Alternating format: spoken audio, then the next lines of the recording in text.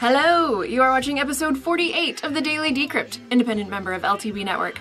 I am your host, Amanda, and today's episode is brought to you by B&C Exchange.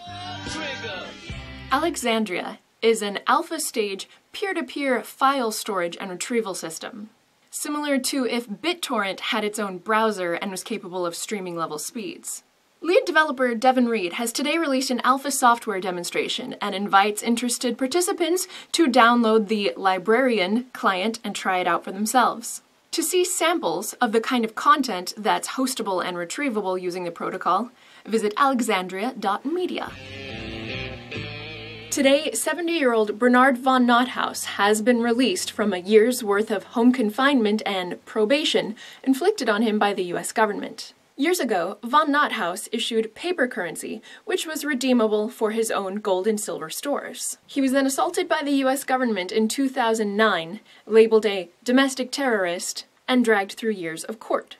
Let me know if you start any cryptocurrency wallets, Bernard, as I would be honored to send you a tip.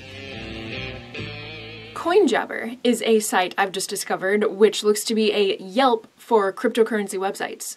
This means that as a user you can submit websites to be reviewed, rank them yourself, and even write reviews. And the most valuable reviews get rewarded with points to be spent in the CoinJabber store or in Bitcoin itself. And something like this is especially useful for cryptocurrency, I think, because in cryptocurrency there are no chargebacks, and so if you get scammed, there's not a third party who can make it all better for you.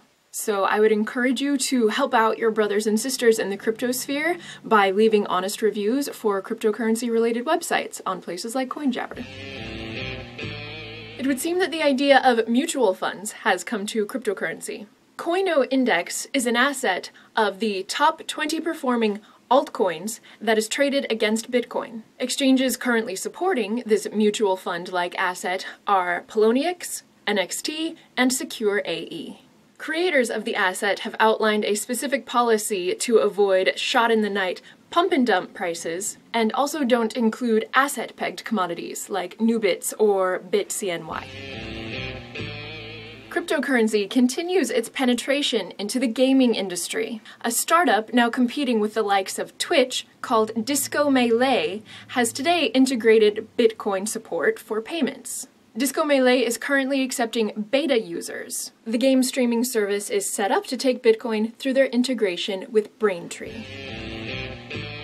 Today's episode is brought to you by B&C Exchange, which upon launch will be an exchange with no central points of failure. That is because funds will all be held in multi-sig addresses, and the arbiter's keys will be stored on the B&C blockchain. Learn more at bcexchange.org. For those looking to rake in a few free LTB coins, the magic word today is bandwidth. And get your entries in to the How Do You Crypto video contest for your chance to win a Ledger hardware wallet and a tin of other goodies. Bye!